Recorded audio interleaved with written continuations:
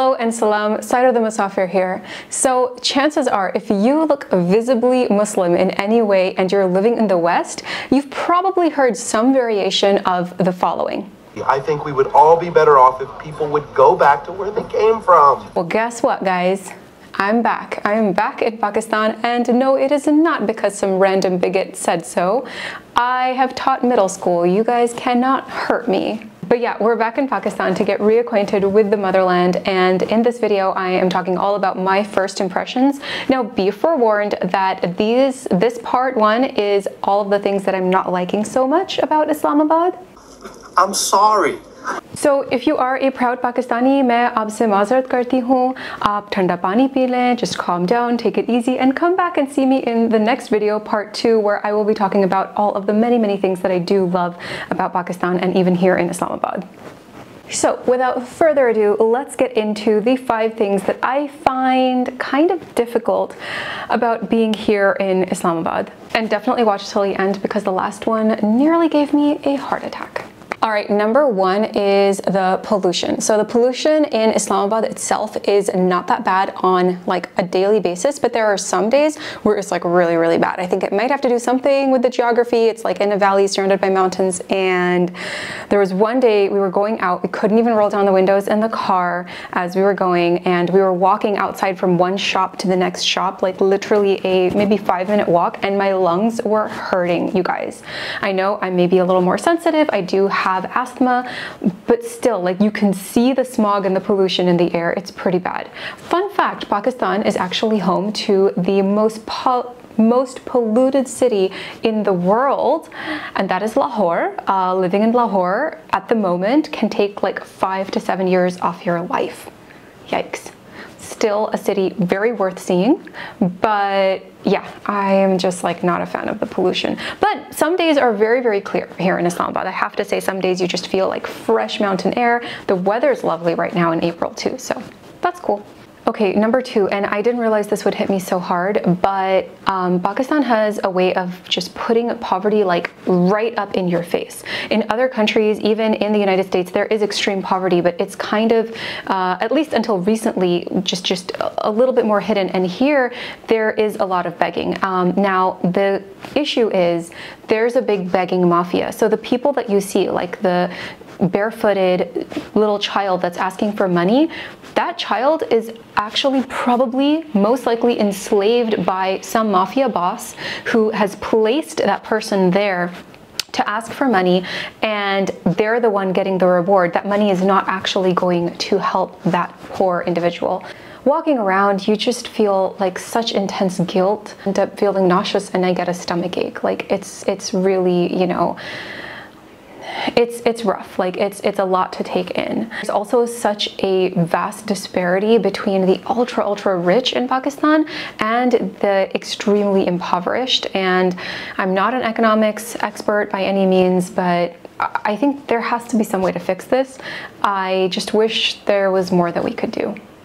All right, number 3, the layout and aesthetic feel of Islamabad is so different from other cities in Pakistan because it's actually the newest city in Pakistan. It was built in the 1950s as the second capital, so they moved it from Karachi to here, and it was planned by a Greek architect. So the whole city it's super organized. It's actually fairly clean, but it's organized into these blocks like F6, F7, G11, G8, and the whole city feels like an Excel spreadsheet, and all the buildings are just this little bit of a monotony of gray and beige and white buildings. And while some people prefer that, it's like this guy on Reddit said that Islamabad feels like a desi bureaucrat's idea of what a first world place should look like.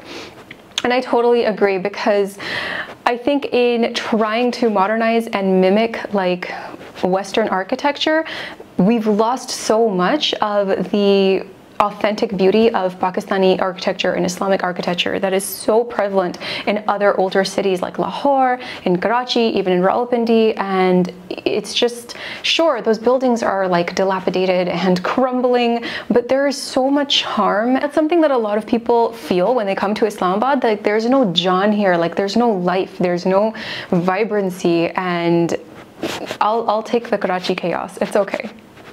Okay, number 4 is more of a neighborhood problem for us. I don't want to say this is an issue all over Pakistan or all over Islamabad, but there's a bad smell here. Okay, so right next to our apartment is the Nalla.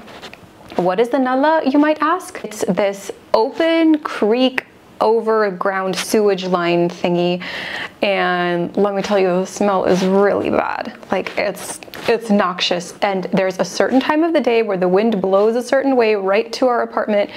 All the doors and windows are closed, but that smell gets in, takes up residence in your nose, lives there rent free, and it is so bad. We have, like, look, we got candles, we got reed diffusers. Nothing's really working. It's very stinky. So if you are coming to Pakistan, pay attention to where you book your accommodation and make sure it's not like right next to a Nalla. You might think, oh, it looks like a creek, that's beautiful. No, it's stinky. Okay, and the last one, the one that freaked me out. On our very first day here, we had an uninvited intruder in the house. And yes, it was a lizard. No, God, please, no, no! And before you guys laugh, I know lizards are super common all over Pakistan. Listen, they're common in California too, but those lizards are well behaved and they stay outside. We only see them scuttling around in the backyard or the sidewalk. They don't come in the house. This lizard, I open the kitchen door and he's just up there at the ceiling like, hey, what's for lunch? I just grabbed my husband, put him in the kitchen. I'm like, take some bug spray, do something with. He's trying to handle the situation. I texted our Airbnb host and he thankfully responded right away and said, I'll send some building maintenance guys over to take it out. And that's kind of, he's actually really nice, you guys, alhamdulillah, because most people would just be like, lizards are common, deal with it. So he sent some guy over with a broom and another little doohickey, and he like managed to get the lizard and take it outside. I don't believe in this. I'm not here for it. I was not ready. Yeah, so that's a big adjustment for me. I'm like not a fan of wildlife whatsoever. Oh, there actually is one more thing that's bumming me out. So I lied, there's actually a 6th point. I did grow up in the West and I am accustomed to going out on my own. And I've easily and safely walked around so many cities around the world, Istanbul and Athens and Kuala Lumpur, not Cairo, but anyway, I am used to doing that. I love walking around the city, taking pictures.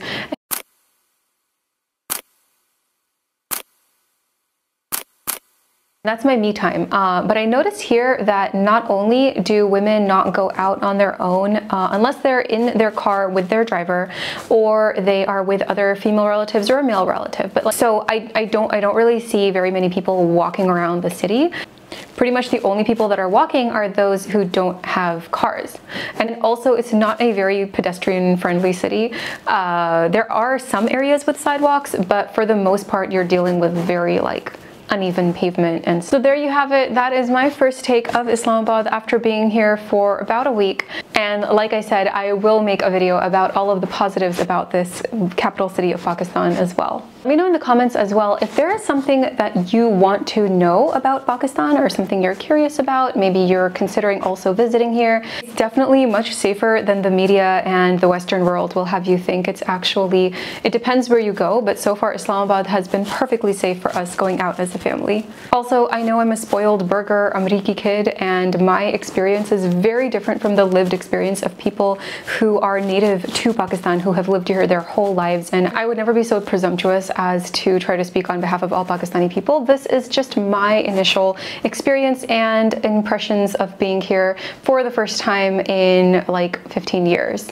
And at the end of the day, I do have a deep love for Pakistan. Pakistan is Pakistan with all the love, warmth, people with hearts of gold, and amazing, amazing food at every turn. It's such a country worth visiting despite any small inconveniences. Anyway, I can't wait to share all of my explorations of Pakistan and show you guys more of Islamabad, especially as we are in the last few days of Ramadan and coming on to Eid, inshallah. So do like this video and please subscribe to my channel. That helps out a lot with the algorithm.